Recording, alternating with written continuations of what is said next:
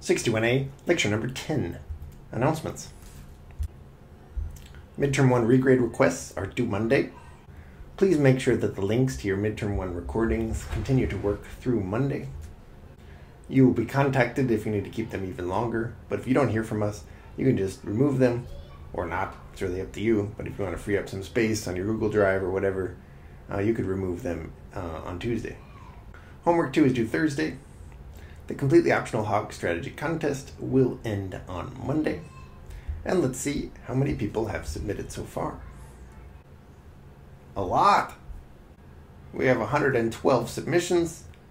Stanford's still there at the bottom. We have a 4-way tie for first place. That hasn't happened in many, many years. But just because you're winning now doesn't mean you'll win the whole contest. It's not unusual that somebody will save their very best entry until the last minute. So we'll see what happens this year. I'm delighted to see so many people participating. We will have a lab this week. Lab is due on Tuesday. Come to orientations on Monday and just finish the lab on Monday. It's really only due on Tuesday in case for some reason you can't finish it on Monday.